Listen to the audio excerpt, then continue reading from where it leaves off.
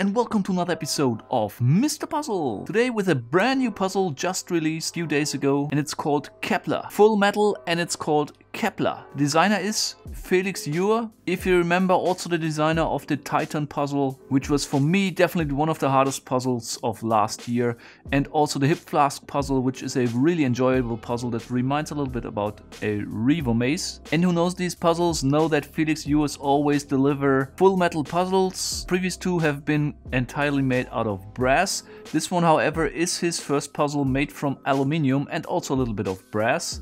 It's a packing puzzle called Kepler, as I mentioned. And the task is to take 11 steel balls, put them inside of this box, and then be able to close the lid. If you achieve that, the puzzle is solved. I'm not sure how difficult this puzzle is. It's rated lower, definitely lower than the Titan puzzle and also than the Hip Flask puzzle on Felix Ure's website. I need to stop you for a second because I recorded this intro before I solved this puzzle. Now I solved it, and I can only tell you the solution is absolutely brilliant. If you like brilliant and clever puzzles, this puzzle is definitely something for you. And just put in this comment to make sure to not spoil yourself if you really consider getting this one. And the reason why this puzzle is called Kepler is because of the Kepler conjecture, which is named after Johannes Kepler, and which is basically, and I googled that, basically a mathematical theorem that is about sphere packing in three-dimensional space. So I didn't read any more details about this. I will do this later after I recorded this video to not spoil myself. If you ask me, it's a pretty well thought and well-fitting name for this puzzle where you need to pack these spheres inside of this box. So I would propose I just start with the spoiler break, and afterwards you're gonna see my first attempt trying to solve the Kepler by Felix Ure. So here we go. Let's see, are there really 11 balls inside? Let's just count them. 5, 10, 11, yes. Okay, I will just put the box over here, or take the lid of the box to not lose the balls, because I'm not sure. Something is wrong here and my desk is not straight.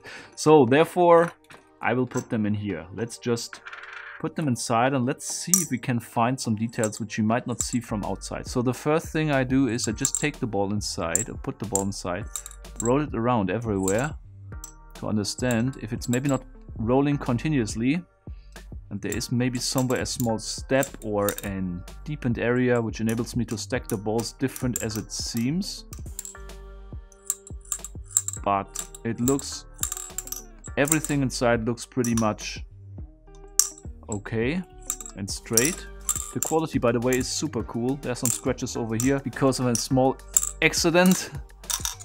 Oh, and it's difficult to get them out. Ah, okay, now I understand the purpose of this magnet, I think. It's just to easier get out the balls. Ah, clever feature. Can I maybe also move the balls around here? Yes, I can, as you can see, but I cannot lift them. To lift them, the magnet seems to be too weak. So what you can see here, and this is pretty interesting, is that they do not fit two balls beside each other. The box seems to be too small for that. Or maybe need to stack them like in a zigzag pattern. Let's see if this works out.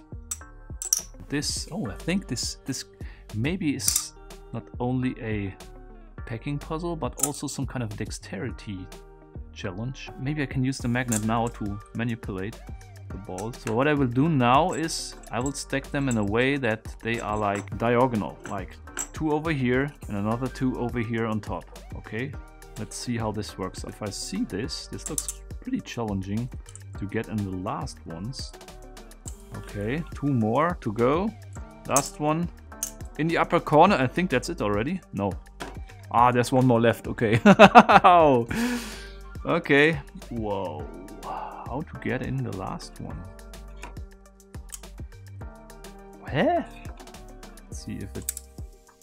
Even this one, even with one ball left, I cannot close the lid. As you can see, it's not fully closed, so I assume this is wrong.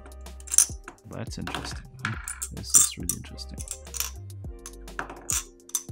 Taking out the balls is really satisfying. Don't ask me why, but using this magnet to take them out is super cool. Let's try to repeat it again. Maybe it's just a manner of that the balls need to be perfectly positioned. Let's see if I stack it like so. Can I put this one on top? Would it help me? Can I close the lid like so? Yes, I would be able to close it. Okay. And here in the front it's possible that two balls fit beside each other. This is now also possible in the rear. Yes, it is. Small finger advantage. Okay. Or are they maybe the steel balls are not all the same? Is that possible? Let's see. This would be devilish if one of the balls would be a few mils smaller, and actually it seems like this is the case because these fit beside each other. No way, and the other do not. So it depends on what balls you combine. It seems these two balls here fit perfectly beside of each other inside, but if I take another one, they do not fit. Let's put them here in this box.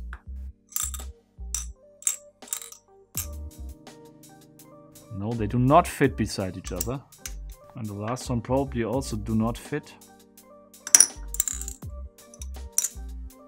No, it does not.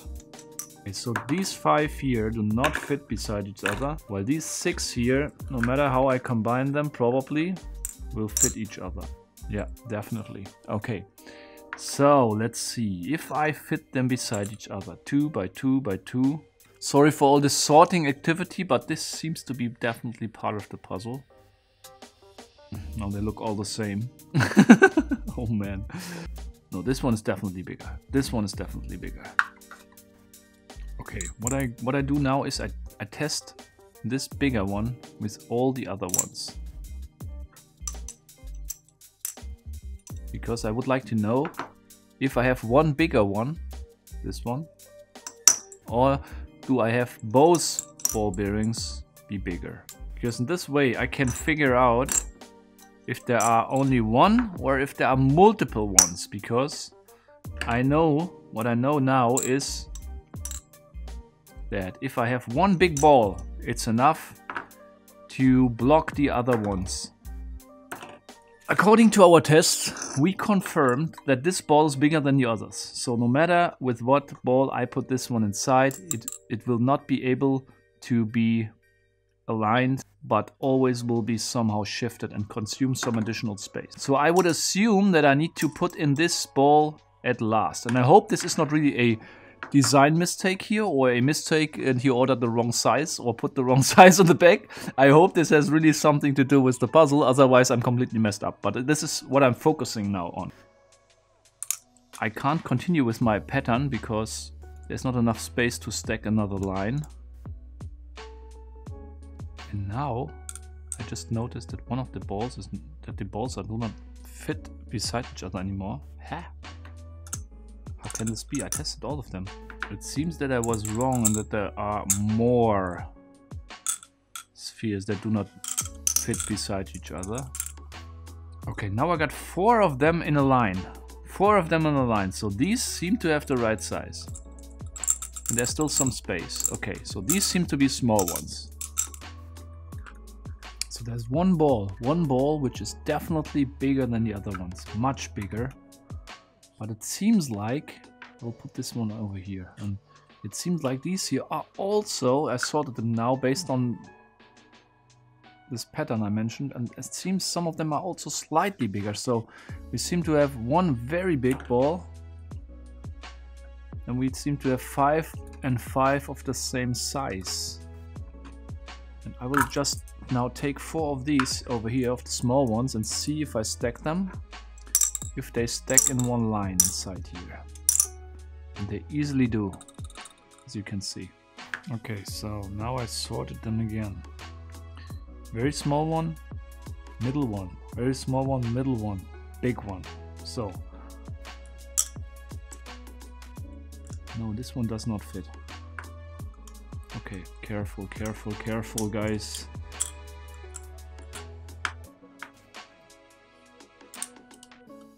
So this time I just sorted them again. This time I have again a different result. 4 and 6. So let's just check it again. One of those. One of those. One of those on the top. Here we go. One of these.